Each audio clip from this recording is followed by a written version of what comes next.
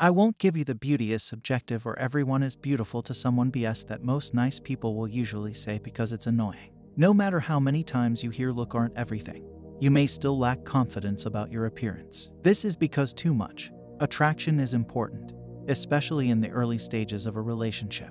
When you look in the mirror, you may ask yourself, am I attractive? Even though we have a mirror and a camera, it can be hard to tell. Sometimes you look great, and other times the picture of you looks terrible. They say the mirror makes you look more attractive than you are, and they also say the camera adds 10 pounds. At the end of the day, it is impossible to look at yourself through another person's eyes. Also, it can sometimes be hard to tell in a society that has attraction standards all over the place. Some sides want model-level attraction, and other sides embrace the beauty of imperfection. What makes a person attractive? We'll list some ways you can know if you're attractive. 1. Getting the attention of others. One way that you can tell if you're attractive is if you get the attention of others. If you end up getting stares or having people checking you out, this could be a sign that you are attractive. Unless, of course, you're wearing or have something that catches the eyes of others. 2. You don't receive many compliments. This one sounds a little contradictory, doesn't it? You may imagine someone being attractive being told all the time about how hot they are.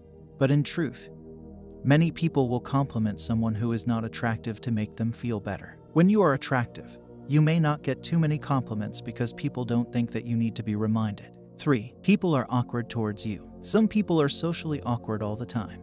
But if someone is relaxed around someone they aren't attracted to but then are awkward towards you, this may be a sign you're attractive. Think about it. Unless you're Mr. Smooth, you have probably shown some awkwardness around someone you find attractive. A person may not be able to concentrate or may show other awkward traits. 4. People message you. If you're attractive, you may find various people messaging you, regardless of your relationship status. On social media, people tend to talk to attractive people more. And if your inbox is always blowing up, it can be how to tell if you are attractive. 5. Your smile has much love. You may be told you have a nice smile. People are attracted to confidence and happiness.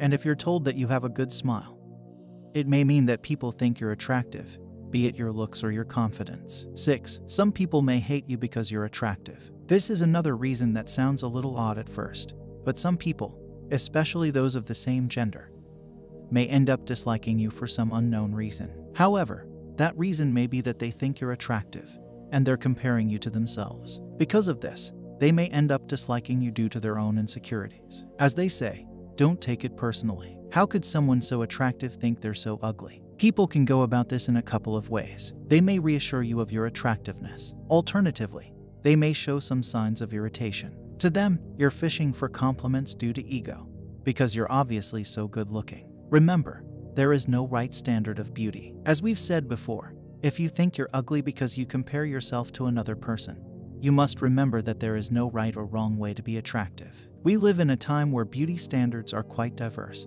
and what is the traditional standard of beauty is slowly being taken apart. With that said, there is always room for improvement. If you feel like there's a part of you that is unattractive, improving yourself isn't a bad thing. If you feel like you could lose a couple of pounds, go out there and lift some weights. Do you feel like your hairstyle is unattractive? Get a new haircut or grow out your hair. Just make sure that you're doing it for yourself. Doing it for someone else can end up backfiring, especially if that person is not satisfied. When improving yourself, it's important that you do it to make your confidence in yourself even better.